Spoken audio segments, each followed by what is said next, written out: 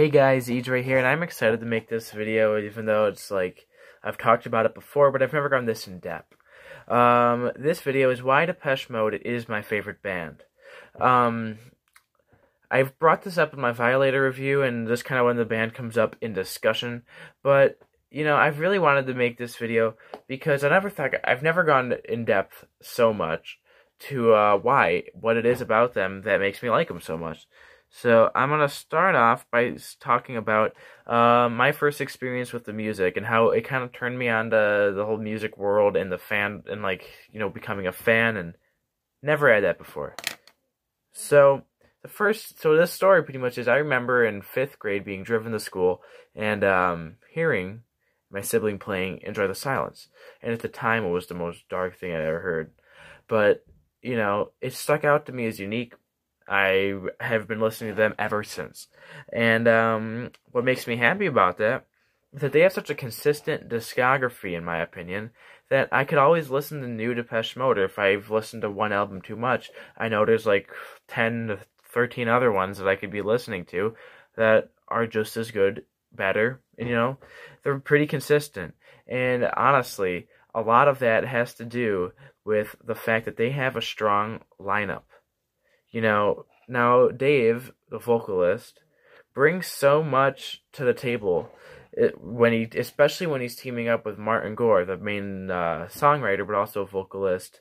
Like, when their voices go together and they have some of the best harmonies, and the mixture of the more baritone and the more angelic voices definitely give them that unique sound. And a lot of that has to do with the strong lineup. You know, they all kind of have their roles, but they're able to explore if they need. But Dave has always brought the vocals, mainly. Martin has been the principal songwriter ever since their second album onwards, has always provided backing vocals, and does sing certain songs, which give it a good blend, you know, so it doesn't get stale. And Andy has always his role's always disputed, but he's definitely one of the synth players, and he uses the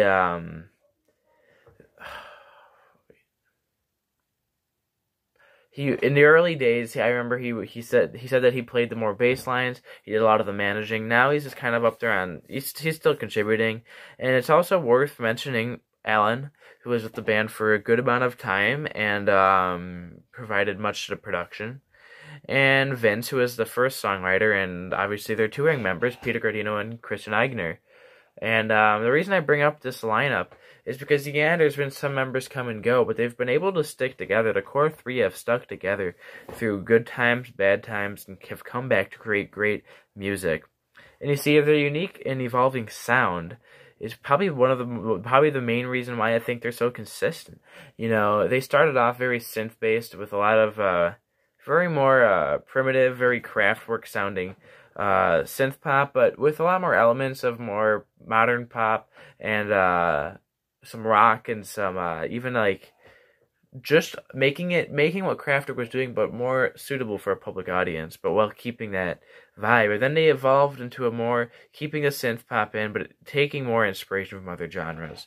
You know, on Black Celebration, we had a lot of gothic atmospheres. On Music for the Masses, you had a lot more stadium rock and stuff like that. And all that coming together led to the 90s, which was a very alternative-based era for Depeche Mode. Songs of Faith and Devotion may just be their heaviest, and Ultra is one of my personal favorites. Has a good blend of very soft, very minimalist, you know, electronic atmospheric music at the end, but with a more alternative rock in the beginning. And ever since then, they've been willing to explore album to album how they're feeling, making statements on society, changing up their music to whatever they feel fits the moment. You know, they've been able to do this for such a long time that it's so impressive to me that every single album has something to give. Not many artists that I like, even Green Day, which I am very fond of, they have just albums that I can't get into, like their last one. You know that? And, you know, I guess the one final point I want to make for this quick video is Depeche Mode live is so good. The power they bring, the energy they have, considering how old they are, it still remains impressive to me, no matter how many times, how many angles I look at it. And in the end, why Depeche Mode is my favorite band, I wrote this little summary. They've never disappointed me. From their debut in 1981 all the way to now with Spirit, in my opinion, they haven't had a bad album. I always come back to them, and they always blow me away live as well.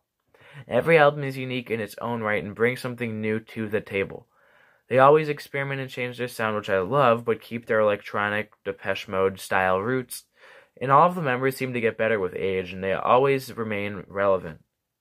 I've tried my best to make a playlist, and it's grown to be hundreds of songs long.